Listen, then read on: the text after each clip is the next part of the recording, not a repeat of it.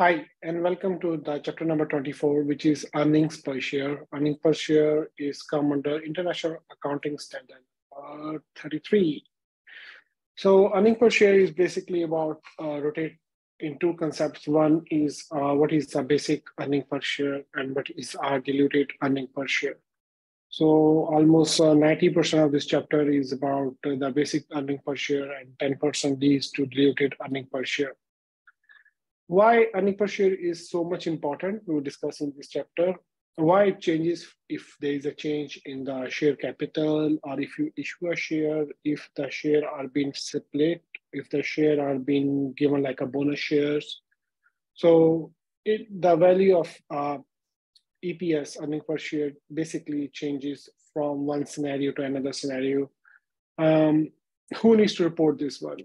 All the listed company needs to report this EPS. Where they need to report? They need to report this EPS just beneath the statement of comprehensive income, where they talk about the profit after tax or profit before tax, just beneath that in the other comprehensive incomes. So this is where it is used. That this slide shares about where the standard apply.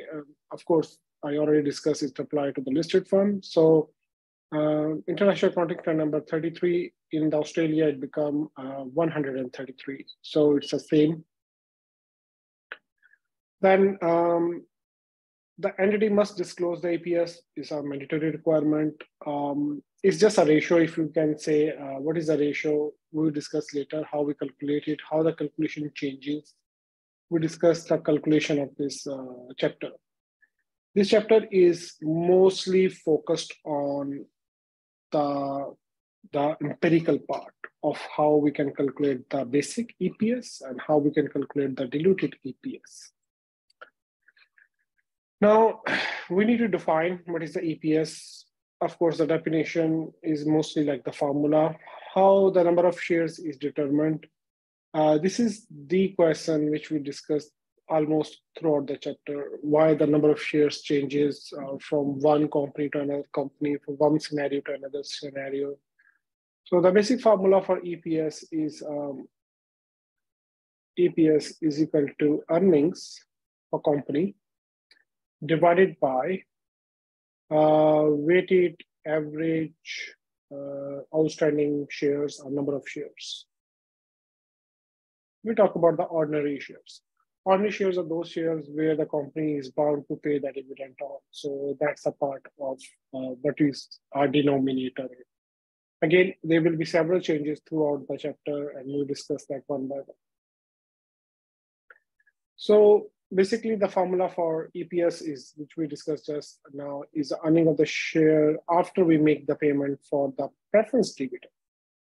So in this slide, they discuss about the preference shares. So preference shares are not ordinary shares. Preference shares are those shares which has two practices. Number one is they are kind of like have a percentage of dividend. We have to pay that certain percentage on them. And they got preference in paying dividends. So before we pay for the ordinary dividend, for the ordinary shares, we pay for the preference shares. So they are the very first payment which the company needs to do, apart from the debentures. So preference shares or preference dividend is the one which needs to come up. So whenever company declare a profit.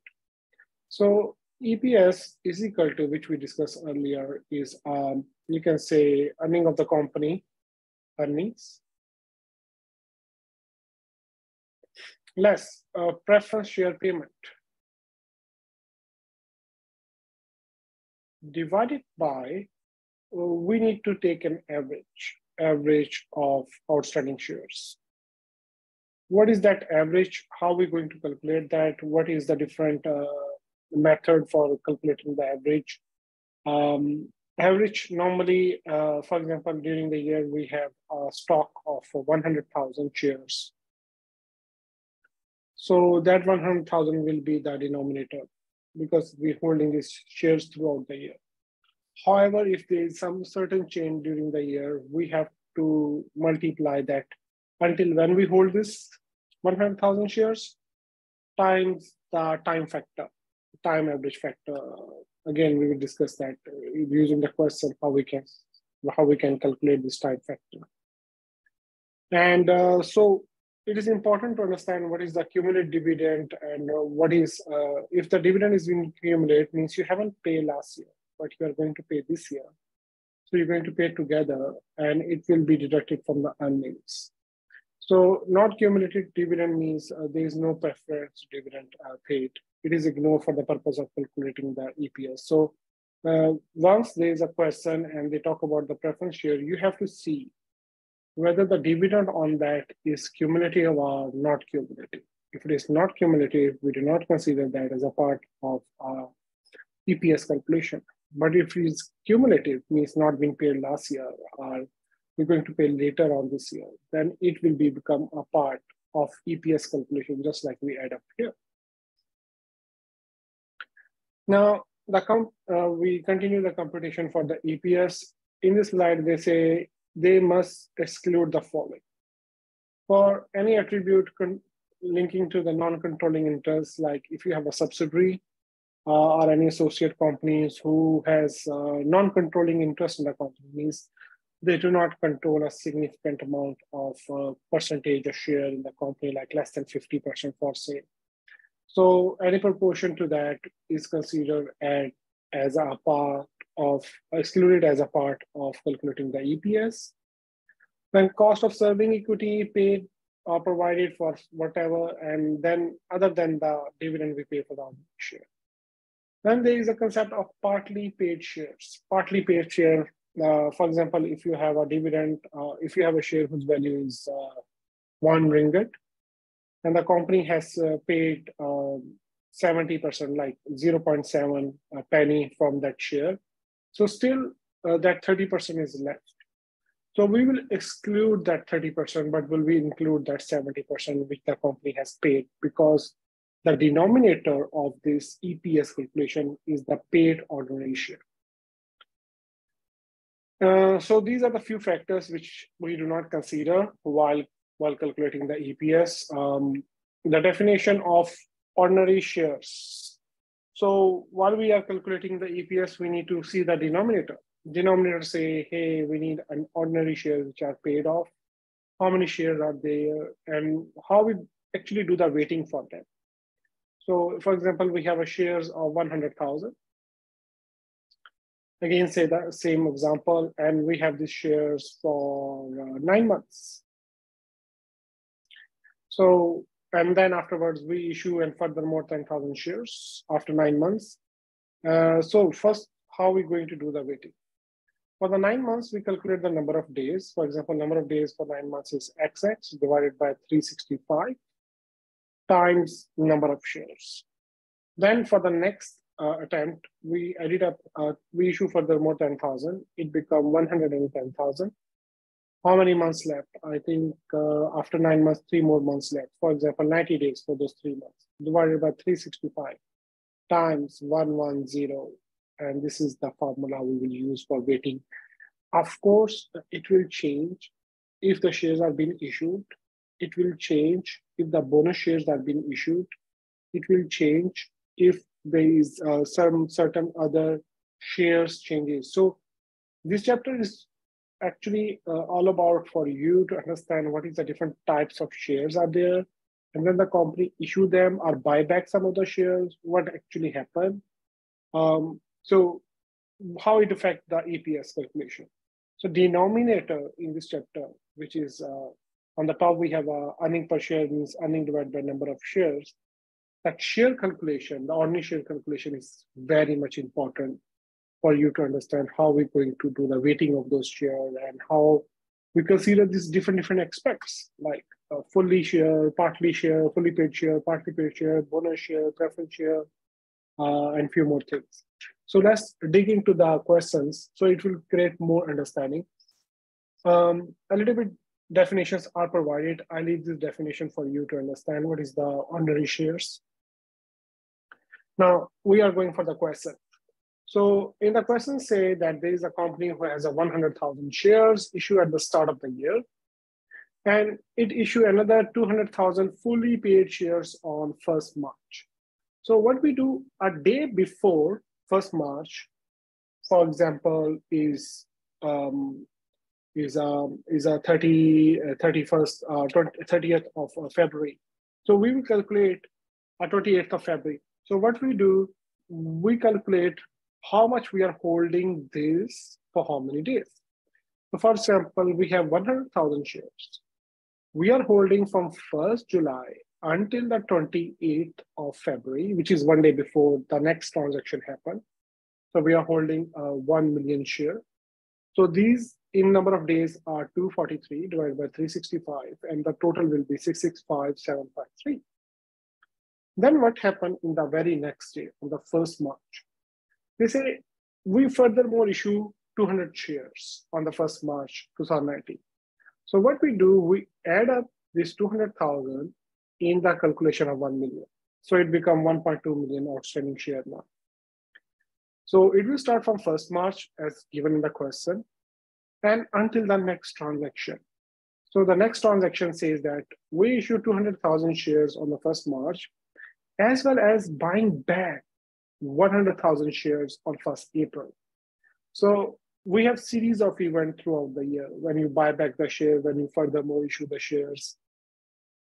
So when you issue the share, we will add that in total number of outstanding shares. However, when the company is buying back the shares from the shareholder, so they have to deduct that number of shares from the total number of, while doing the weighted average of this total number of outstanding shares. So as you can see, once we issue the share of 100,000, we add up. Next thing, we have buyback 100,000 share. Here we buy 200,000 shares. We issue 200,000 shares. We add up 1.2 million. 100,000 shares are a buyback. So buyback will have a negative impact on the total number of shares. So it will be reduced by 1.1 million. And again, we will see when the transaction happened. The transaction happened on the 1st April. So one day before 1st April is 31st March. So we have 31 days for this 1.2 million shares divided by total number of days. And the weighted average is 101,918. Next is the last one, which is buyback. So buyback is, as I already tell you, will be deducted from total number of shares outstanding. The number of days we hold for this whole transaction is 91 days, almost 3 months, starting from 1st April until 30th June. Dividing it by total number of days times 1.1 million, it becomes 274,247.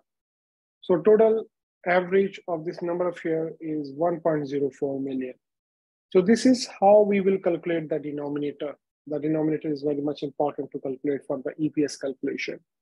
So if the question arises how you can do the weighted average for the share, so this is the method to do the weighted average for the share, for the ordinary share. Next, so first issue was if the company issue the share, what you do? You add up that shares in the total outstanding share. Second issue was when the company buy back the shares, what you do? You reduce those shares from the total outstanding shares. Number 3 is partly paid shares. So if the partly paid shares happen, what is the partly paid share again? If the company has a share of 1 ringgit and per share value is 1 ringgit and they partly pay only 0.7 out of that 1 ringgit. So we will take that 0.7 into the weighted average calculations rather than taking them all one as per 1 ringgit, one share. Because the company has a right for the participating in the dividend is up to the amount they have paid for. So let's do some of the questions from that. Another concept is convertible, such as convertible securities. So some of the securities, some of the shares are convertible. Like if the company issue convertible bonds or debentures, which eventually can convert into a share or ordinary share, what will be the treatment for that one? So this is now issue number 4. So what we do, we combine this 1, 2, 3, 4 issues into one question and see how the mathematics work. So this question basically covered the partly paid shares and a little bit touch on the convertible shares for this question. So question is that on 30th June 2018, there is a company who has a profit after tax. Yeah, always remember we are taking the net profit after tax, not profit before tax. So the earnings of the company only become EPF part if the tax has already been paid, because that are statutory requirement to pay the tax. So it cannot be a part of EPS. So on 1st July, means the year start, 2017, they have a 200,000 fully paid shares, which is ordinary share, which we have discussed so far, and subsequent event happened. They say 100,000 ordinary share was issued on 1st September 2017. Issued means we will add this into the value of 200,000. So 225,000 fully paid ordinary share was purchased back. So if we are purchasing back 225,000, it will be reduced from the ordinary share calculation. And yeah, just remember, you have to calculate, we have to be very precise about when we are buying that, or issuing that, or buying back these shares. The date really matters as term for the calculation. Number 3, we have 70,000 partly paid ordinary share issue on the 1st April with an issue price of $2. The share was partly paid, means how much company has paid is only 1.3. The partly paid shares carry a right to participate in the dividend. So that's very much important. This share, although they are ordinary share, and ordinary share has the right of dividend, but they need to mention that in the question. So it will be part of our calculation. For the entire year, the company has 1 million preference share at 1, which provide dividend at the rate of 10%. So this is not about denominator, about the preference share, it's about the earnings per share. So we have an earning per share of 900,000. Out of that 900,000, we will have to reduce what we need to pay for the preference shares. So it's on the earnings side. So for the downstairs, we have only 1 adjustment, 2 adjustment, and 3rd adjustment. Partly paid share, purchase issue shares, and purchase bank shares. 3 adjustments for that one. So let's see the question. In the question, they have a profit after tax, 900,000. 10% of the dividend of 1 million preference share is paid, that is 100,000. So we have a on the top what in the formula is the earning. So we already have the earning, which is 800,000. So earning is normally very easy to calculate. The only 1 or 2 adjustments is about the preference or dividend, nothing more. The most important thing is the denominator, because the denominator includes the weighted average of the ordinary shares. So on 1st July until 31st August, we have 62 days. And yeah, in the examination, it can be 60 days up to you. For example, you think, hey, it is 2 months and 2 months means 60 is fine with me. So it no need to be very specific in the calculation. So total number of shares was 200,000. So 200,000 times 62 divided by 365, it becomes 33,973. Then from 1st September till 31st January, we have 153 days, almost 5 months. We do the calculation because these are the shares which we furthermore issue. How much we furthermore issue is 100,000 shares. So it becomes 300,000. And we calculate the weighted average. So the third one is, so we buy back some of the shares. How much shares we buy back is 25,000. So from this 300,000, we will reduce these buyback shares. How many months we buy back? This one was for 5 months, starting for 1st of February until June, the year end. It is almost 150 days divided by 365 times, multiply times 275 is equal to 113,014. So these are the 3 adjustments, which we already almost done in the last question. This is the same adjustment which we have done for this question. However, we do not disturb our ordinary share when they were partly paid shares during the year. So for the partly paid shares during the year, what we do, we have this shares which is we buy the share on the 1st April and the year end is 30th June. So they are 90 days. So we take the weighted average, 90 days divided by 365. Total amount of shares are 70,000. However, there is one new adjustment adding up with the partly paid share, that the amount of that $2 per share, we only pay 1.3. We don't pay these are not the fully paid share by 2. So 2 by 2 is not there. So it's 1.3 only. So what we do, 1 by 3 divided by 2. So we only take that part which we pay for, because all other ordinary shares are paid for. So 1.3 is being paid. So that will be included in the calculation as a multiplier. So 1.3 divided by 2 times 91 divided by 365 times 70,000 equal to 11,344. And that will become 284.084. So that is our denominator. Now we calculate the basic EPS. Basic EPS is earning divided by the weighted average number of shares, which is this one with the 800,000.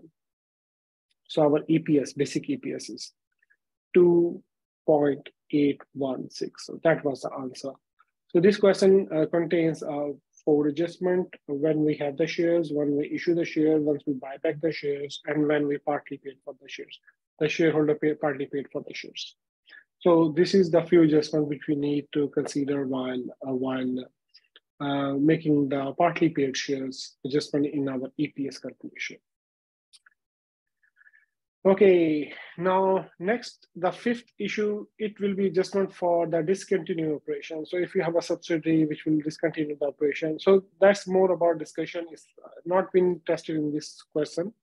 Like if there's a subsidiary which discontinues operation, should we consider that amount? If they say, hey, while the company has been, there's a subsidiary which has acquired a share, which has been excluded from the group, we should reduce their value in EPS calculation. So there's one example, small example in your book, which is given 24.2. Have a look on that. Another is about the most important is about the bonus share. So bonus share has 2 to 3 slides. So what is the bonus share? Bonus shares are those shares which are issued for existing ordinary shares. They are not a new shares being issued. So we already have a capital of 100,000 shares. So without taking any further more money, we issue them as shares. Maybe we split the existing shares. So what bonus share will do, it will increase the denominator of EPS, which is number of shares.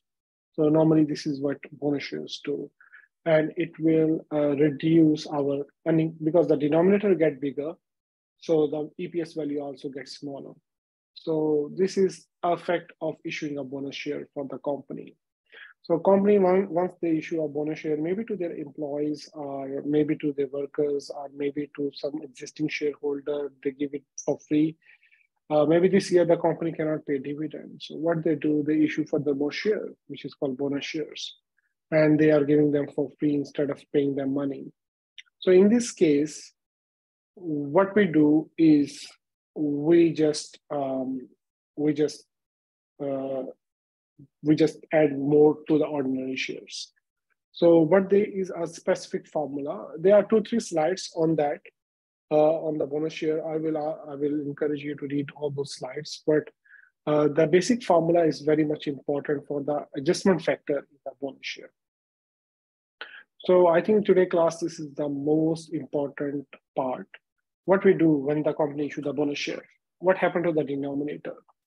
The denominator for the ordinary shares needs to be multiplied by the adjustment of the bonus share being issued. So there is a formula which is given, but I think the detail of the formula is in next question. However, I'll just give you a glance on that. The formula for adjustment factor is P naught times N naught plus PR divided by N naught plus 1. P naught means the last price for the shares, for those bonus shares. What was the price? Because actually we are not being paid for issuing that capital for the bonus share. So what we do, we take the selling price or fair market value of those shares. Divided by number of shares that is required for one right. Right means what? So for example, if there is a 4 bonus shares are being issued, maybe you will, in return, you will get 1 ordinary share. So it's not like 1 bonus share, right, means 1 ordinary share. So first, the company will issue you the rights to buy the ordinary share. And its worth is normally not the same. Maybe 6-1 means if you have 6 bonus shares, you will get 1 ordinary share in return. So you have to see that number in the question. What is the ratio? Yeah, provide this. How many rights we need to buy an ordinary share? Then we have a PR. PR means a subscription price. Sometime in order to get this bonus share, we have to subscribe for that. In order to get this right, we need to pay some subscription fees. Some of the question has subscription fees, some of the question don't have subscription fees. So being these 3 factors, we will add up in this formula. It will help us to calculate the PX. Then we will need to calculate, because this was a formula for the PX, then we need to calculate the adjustment factor. So PX is equal to PX, adjustment factor is equal to PX divided by P naught. P naught again is the last fair market value of that share, or the bid price which come with it, right? So for example, if that shareholder who get this bonus share, since they do not pay for it, what will be the bidding price since they are not paying for it, so what will be the bidding price or the market value of that share or the sale price? So we take like 1 day before selling price of that share as considered as a P naught in this adjustment factor. Very interesting question, very detailed question. It has a few more adjustments which we have done already, I think, and it's well-designed question. So on a year end, we have a company which has a net profit of 700,000, of course, net profit after tax. At the beginning of the year, the company has 500 shares, which is fully paid. It also has a 200,000 at the rate of $1 and 10% cumulative preference share outstanding. So I always tell you the preference share will be considered if there are cumulative preference shares where the dividend has been cumulative. The preference shares are classified as equity. So we have a 10% of 200,000, which is 20,000. So 20,000 will be reduced from this value of a net profit. So we question started from this end. We have our 500,000 shares.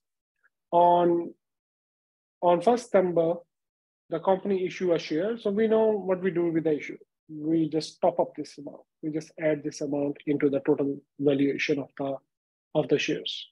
So 1st September that happened. On the 1st May next year, the company issue another 100,000 fully paid share on the basis of 1-to-6 bonus issue.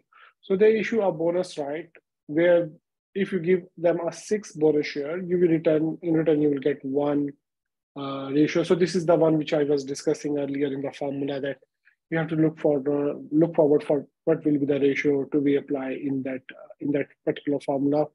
If I go back and if I see here, what will be where we need to use this.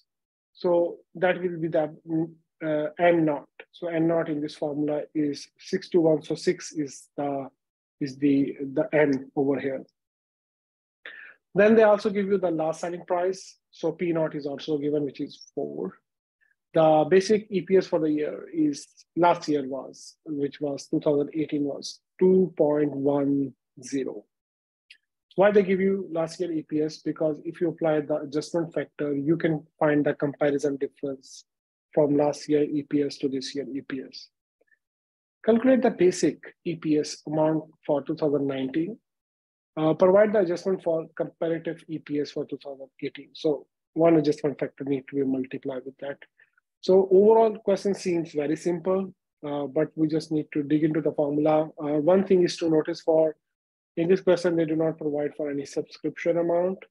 So that's not there. N naught is given, P naught is given. We can calculate PX, and then PX is divided by P naught to calculate the adjustment factor. So that's the adjustment factor we need to discuss in that work example of 24.3. So 24.3, we have earning per share 200,000. So we have a profit after tax. We exclude the amount of preference share. So 680 is given. I already discussed and calculated in the last question while reading the question. It was easier. Now, the main thing is the adjustment factor and where this adjustment factor needs to be applied. So first of all, we calculate the bonus X theoretical X bonus price. Why X theoretical X bonus price? Why it is not numerical? Because they haven't paid for anything. So if they paid for anything, then we no need to write theoretically. So actually, we are taking that price, which was 1 day before the selling price of the share, and in this case, is $4 is that price. So that's a P naught times N naught. N naught is the number of bonus share we have to give to get and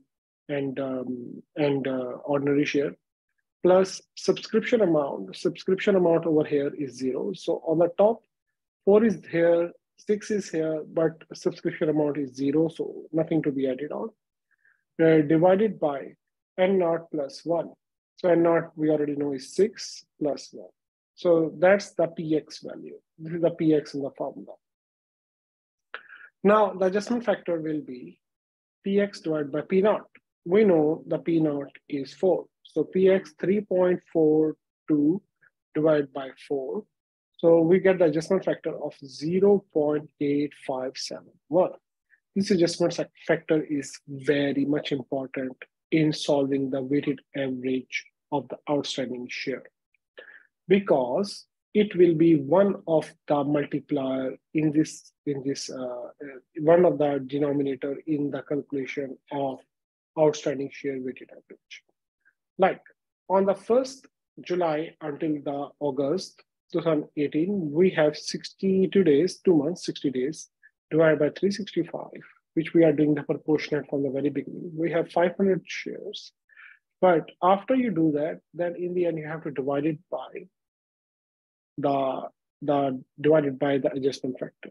And then you will get the weighted average. Why we need to do that? We need to divide the adjustment factor because there is an adjustment for our bonus share being issued. So we have to take out that impact priorly from the day of this bonus shares are being issued, because we have to count for those shares before they are being issued. So here the adjustment factor will be divided. Next, we furthermore issue some of the share 100,000 will be added in this calculation. We count the number of days divided by 0.8571, and it becomes 464,133. So these are the two simple things. Then we have itself the calculation for the bonus share. So we have a bonus share of 100,000, which will again add it up to the total amount of ordinary shares. Number of days are being calculated just like before, but here we don't need for any adjustment for the factor, because we need to do the adjustment for the factor for where before the time of the bonus share are being issued. So here we just do simple multiplication and we get 116,986. Total weighted average is 380,211. So we already get the denominator. We get the earnings. So we get the EPS. So this year EPS is, basic EPS is 0.9997. So this was the requirement number A. Requirement number B, they say you need to do a comparative figure for 2018 and 19. So for the comparative figure for 2018 would be adjusted with that adjustment factor. So last year EPS was 2.10. We multiply that 2.10 with the adjustment factor, and this is the impact which is done on the EPS calculation while we issue the bonus shares for this year. The impact factor is 1.8 per share. So that is a little bit calculation on the bonus share. Why the bonus share are being issued? Because they are like a gift given, maybe in return of dividend they issue the bonus share. What will be the impact on the basic EPS calculation? On the basic EPS calculation, it actually reduced down the basic EPS calculation. So for example, last year the basic EPS was 2.10. This year we issued a bonus share and it reduced to 0.997. Another thing which is how we can calculate the adjustment factor for the bonus share. That is a P naught times P N naught plus subscription amount divided by N naught plus 1. And then we use the adjustment factor. And we have to divide this adjustment factor for all the weighted average ordinary shares prior to the issue of the bonus shares. So some of the students, what they do, they divide this 0.87857 after the bonus share issue. Actually, this is the impact which has to start from the day first of the annual reports have been issued. So we have to divide this with the adjustment factor prior to the issue of the bonus shares. So this was an example of 24.3. I hope you enjoyed the part 1 of this lecture. Now I will see you in the part 2. Stay safe. Take care. Bye-bye.